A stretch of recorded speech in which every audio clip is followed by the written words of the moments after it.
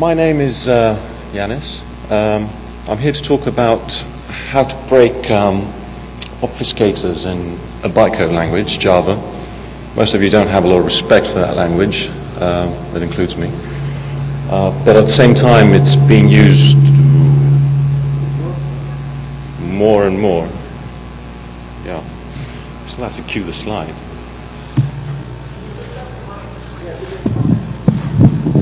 Better? Yeah? Okay, brief outline.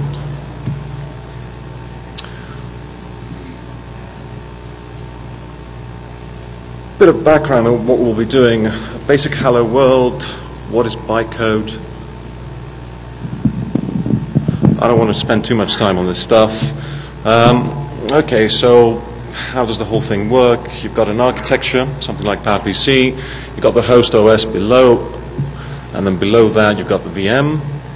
That has a class loader, an execution engine, Sun's infamous sandbox, and the bytecode sits pretty much between the class loader and the execution engine, and that's how you run your jar files, class files, etc.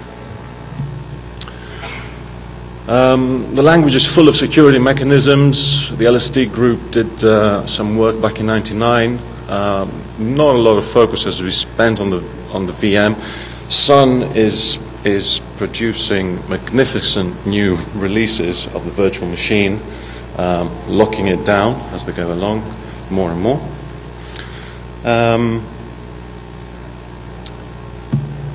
And then you have the basic scenario. So what are we talking about? You compile a file, you start with a program, you compile that program.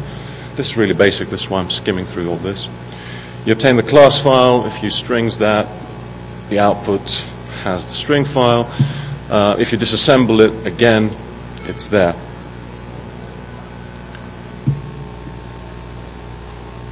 Okay, so the question is, how do you go?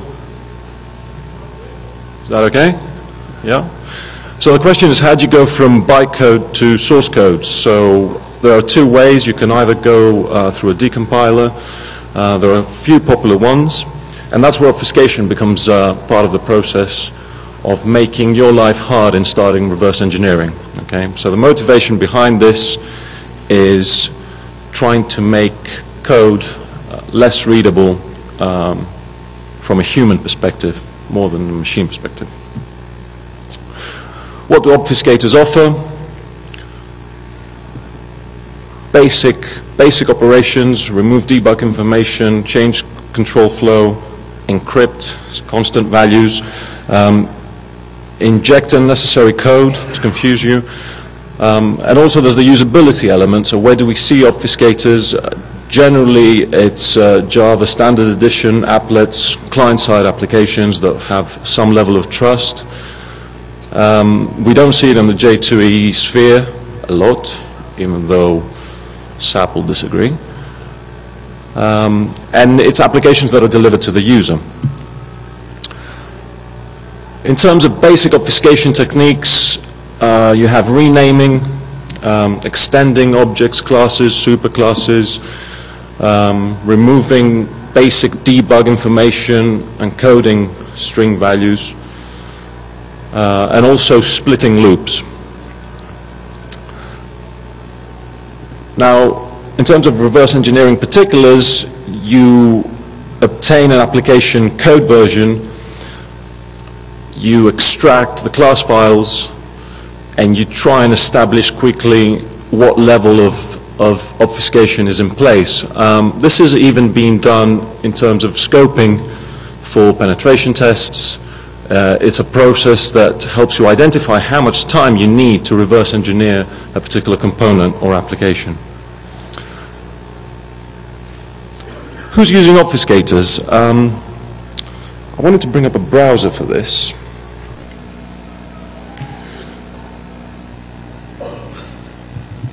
So if we do a basic search for jar files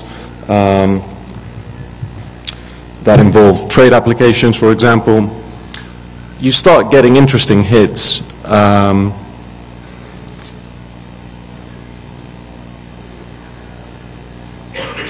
You would if I typed it correctly. So you start getting, this application is containing trade secret information, etc., etc. There is some motivation for the work of de-obfuscating code out there. As we're in Vegas, virtually every online gambling casino has a poker client.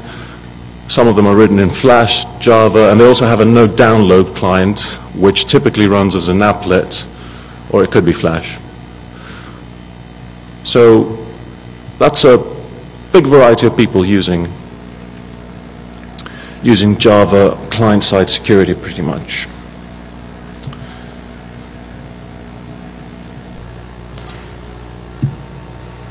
Okay, so how do we go about attacking this? What are we trying to do? If we look at what people have done in terms of obfuscation, try and see what they're using as algorithms and methods. We can establish a methodology and build on that. Now, in terms of obfuscating transforms, so how do you change the code that's already there?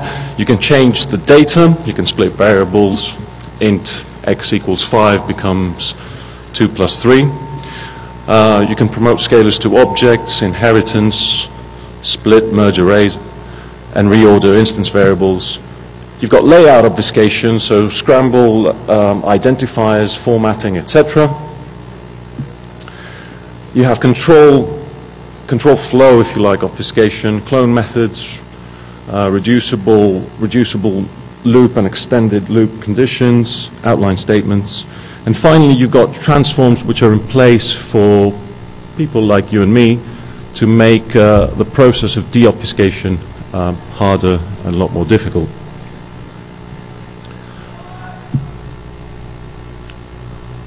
So the way to start off this methodology, you have to have an entry point, and in terms of establishing one, it's a process of putting together a code, a program, an application that can serve as an identifier, so that when you pass it through the obfuscator, you know what the original state is. This is something we've seen in cryptography, plain text attacks, ciphertext attacks, etc.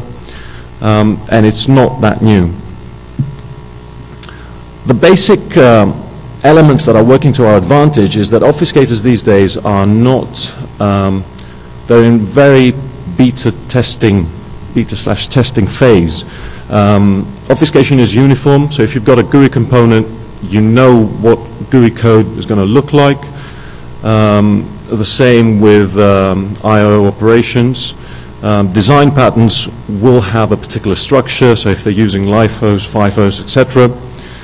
And generally obfuscators don't have a lot of algorithms embedded in them as choice of data, of operation. So the basic attack is, obfuscation is trying to make code harder to interpret. If we transform the notion of a plain text attack to that of having a code base that we knew what it looked like, we feed that through the obfuscator, and then from that, from black box perspective on that, we try to obtain and see what methodologies and algorithms that are embedded in terms of the transforms that I've spoke about in the application. There's talk about encryption in obfuscation. This is really basic. It's mainly XOR operations. It's kind of rude to the crypto folks to talk about encryption at that level. There's little benefit, or at this stage, the word out there in terms of obfuscation is that there's little benefit in using strong crypto. There's no public-private crypto offered that I've come across, and generally the only main place that you have obfuscation cryptography supposedly being used is when you're trying to hide string constants and values that the user sees, let's say, in the interface. So what I've done is put together a fingerprinting tool that you give it your obfuscated code and it tells you who wrote the obfuscation software. The idea is to build a list of particular obfuscators and then have some key operations that act as fingerprints. Through a calibration check, from those fingerprints you can produce results which tell you what tool is being used. The basic idea is that you feed a very generic class to an obfuscator. This is something that we were discussing just now. Most of these tools are commercial and have a very high license, but you can feed one file through and send me the results, and I can embed that in Elucidate. What is Elucidate? Elucidate is a Perl script at this stage. It's not really advanced in any way in terms of programming, that has all these fingerprinting signatures inside it, and you run it against a particular jar or class file that you might have, and you check whether or not the obfuscator used can be fingerprinted through what's already there. Okay, and there's a big overlap, and we'll come on to that during the demo. So what does this tool offer? The basic idea is, I think it's time to bring up a command prompt. Can you guys see that okay? No? Maybe? Bigger. This is going to get a bit messy.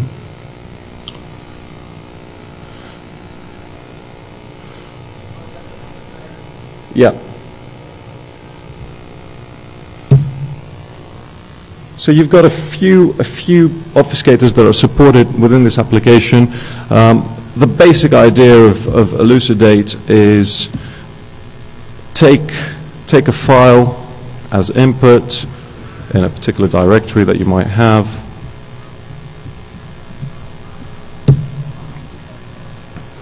and it will tell you that it's found it to have a match against the list of obfuscators it's supporting. Now, if we do this in a bit more verbose manner, I'll show you exactly what it's doing. So it's picking up particular bytecode operations in a sequence and interpreting potential key values, and on that basis it's saying, well, this operation, you either have a very silly developer doing repetitive operations of this sort inside a class file, or the code has been obfuscated using this technique, this tool. Now,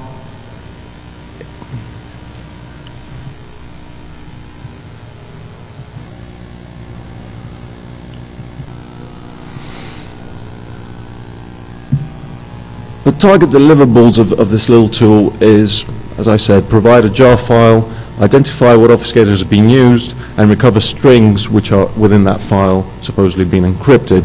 This is really basic version 0.1 stuff. The main development behind it came from trying to understand, here's an applet, how much time do you need to spend on it in order to reverse this applet? So you can get an estimate of the complexity, that's the long-term goal, and also map out particular sections of the code. And it's very easy to generate a graph around this idea.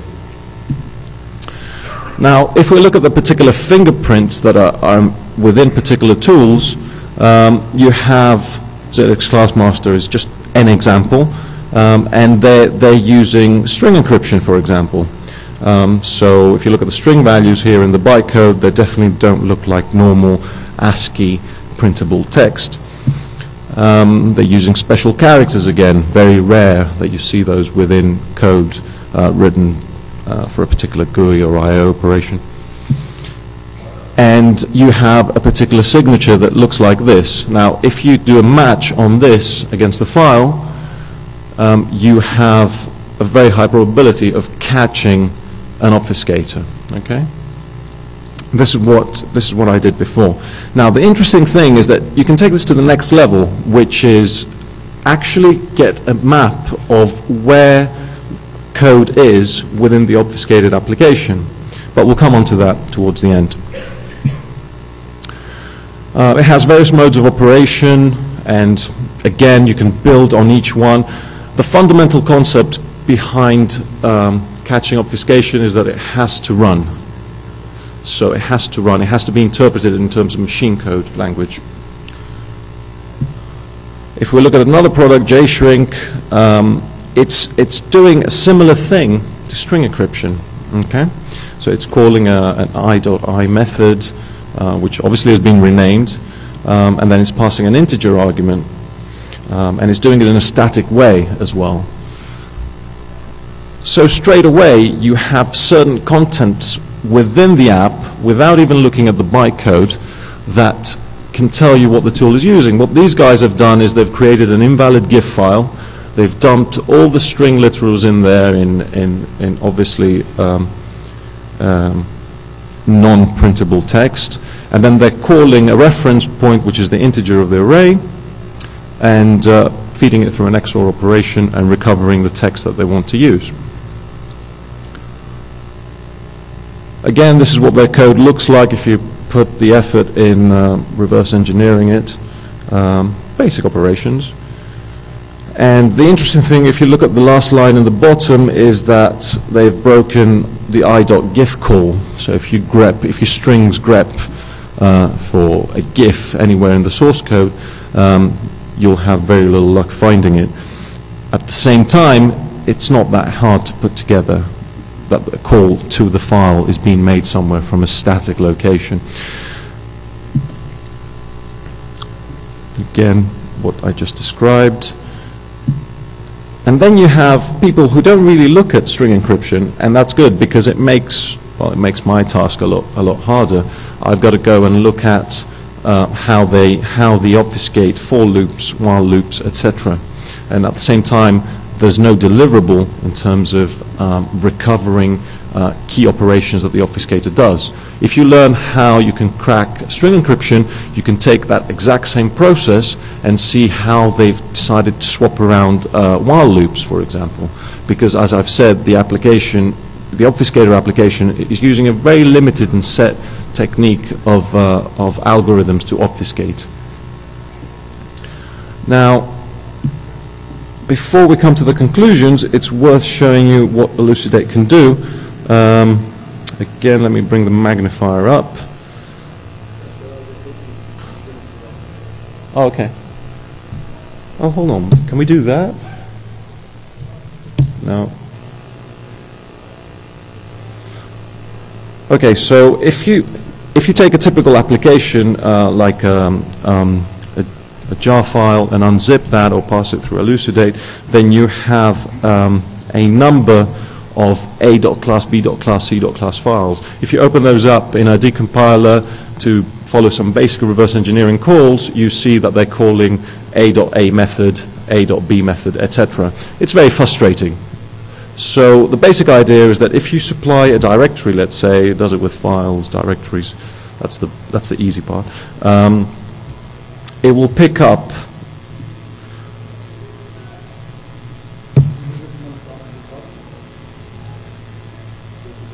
yeah, okay.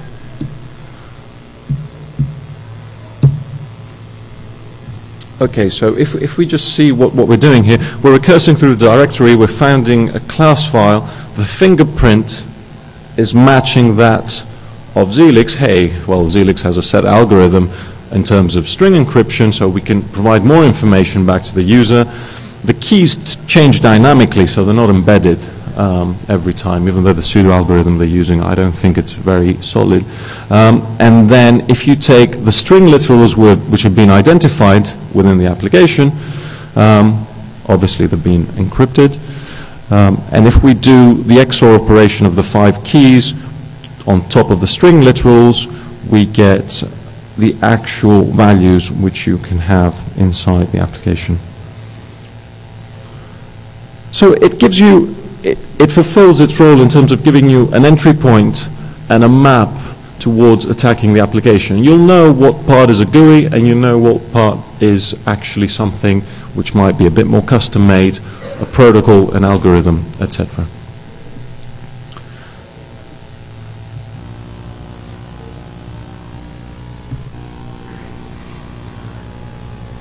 To finish off, we have pretty much obfuscation being at a primitive level today. I think it's something that we're going to see a lot more. It's very frustrating as an idea for people that spend time reverse engineering, because it's regarded as a middle tier. But there's both Java and .NET out there, especially .NET 3, that use virtual machines to load up the code. An excellent entry point is seeing where the string values are and seeing exactly what they represent. And in terms of identifying the crypto used, we can see what tools being used, and we can see what changes to expect within the obfuscated code. So we're starting to get a feel of the algorithms they're using. Now, in terms of providing a problem, which I think I'm doing here, you can also provide a solution. And the solution to this space is, it's an idea. I think it will have a lot of potential. Maybe it's early days for this. Is the proposal to use polymorphic obfuscation. What's polymorphic obfuscation? It's not just a fancy term. It's, you need to engage the development team if you want your code not to be easily reverse engineered and have a heavier hurdle of obfuscation, and map out the critical elements. And then you understand what an obfuscator does and use different elements of the application will be obfuscated in a different way because you'll be feeding different algorithms to it. That's where polymorphic comes in as a notion. So any user interaction will be treated differently to a protocol implementation in terms of reversing any part of, let's say, string literals that I just demonstrated. And the last thing is vary the algorithms a lot more. This is something that I think we'll be seeing a lot more. At the same time, it's an element that we're nowhere near at this stage, because most of the tools out there are not in the public domain, so we can't easily provide information around them.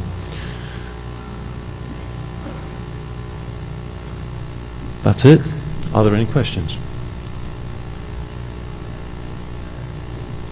Gentleman here.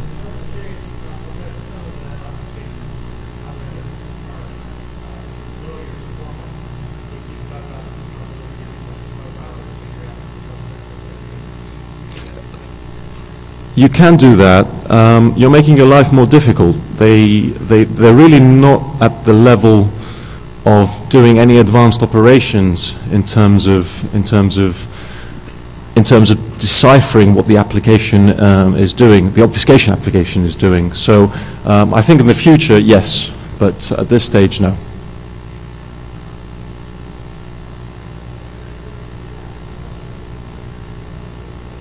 Anyone? Okay.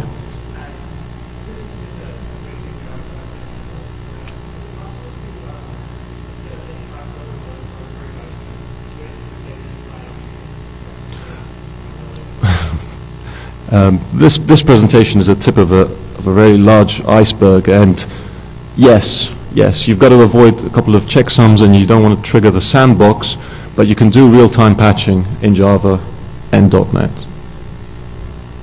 Sure. Yeah, on that subject of when you play my sandbox, then there will be few limitations of what the other can do. Because we need to send our sandbox. So you have to do well formatted, you have to patch out it. Well, this is the thing. You have this is exactly a very interesting element. You've got obfuscators that break a while loop in a way that a known bug in JVM 1.4 is going to be triggered that will generate an infinite loop. So the element in the IL code being passed through the VM is being used for obfuscation, but it's a very rare instance at this stage. Do you find cases where the obfuscated code is not run on the sandbox, it will run on a normal, Yeah, sure. You have on more than one instance. Here's an example. If you're using, I don't know, let's say you're using the Apache Commons HTTP client, okay, and you're deploying a little jar file that does whatever. Okay, if you obfuscate that, then the call to, let's say, the SSL proxy class, which negotiates SSL, can't be made, because that can only be made by reference, by name. So it breaks the application in real time, but you'd never see that. Well, you'll catch it in UAT, but you'll never see it during development.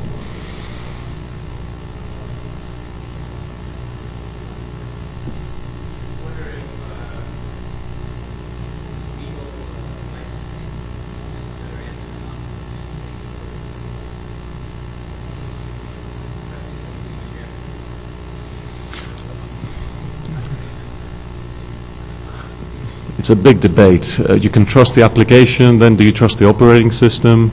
It opens another avenue. The worrying thing is that if you take something elucidate, which, as I've said, is a Perl script, there's not a lot of magic in it, and do the basic Googling that I just demonstrated, and run that on jar files, you start getting some results back which are worrying. There are a lot of people putting client-side trust out there in very weird ways in the name of obfuscation, which is a tick in the box in an IDE environment.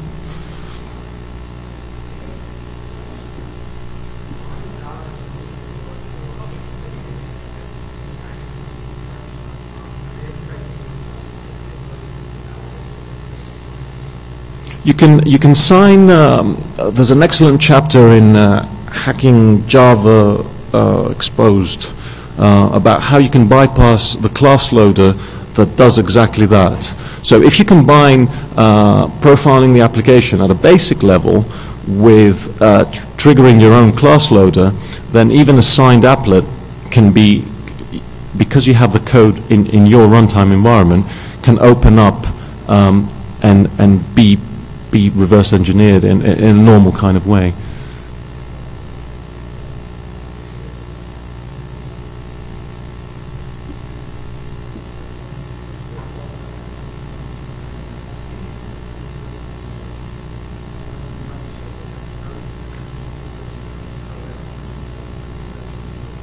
Yep.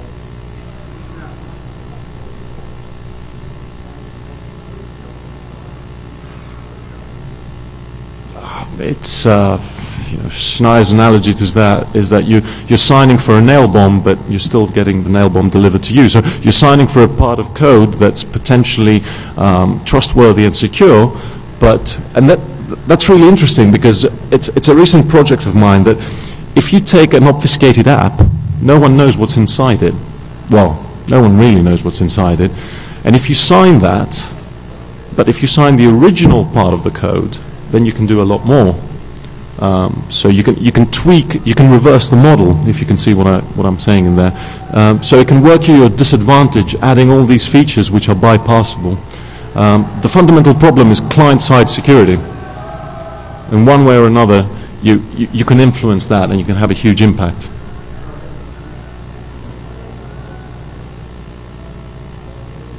I mean, let's go through the scenario. You've got a certificate. The certificate spawns up and says this has been signed by XYZ. Great. It's using this library. This library is obfuscated. Great. And then at runtime, you load a class loader, and you patch that library. Okay? Okay. So, but you must have some level of influence on the client-side environment. The user will still see, you haven't triggered a worm, you haven't owned the operating system, it's basic stuff. The user will still trust the application because of the certificate, okay? But they'll still trigger whatever I want them to trigger. So it's a twofold game in a way. You can take obfuscation and use it to an attacker's advantage, which is the scary element, because no longer do you know afterwards whether library calls match out in terms of your code. You can't even do memory profiling in an efficient way.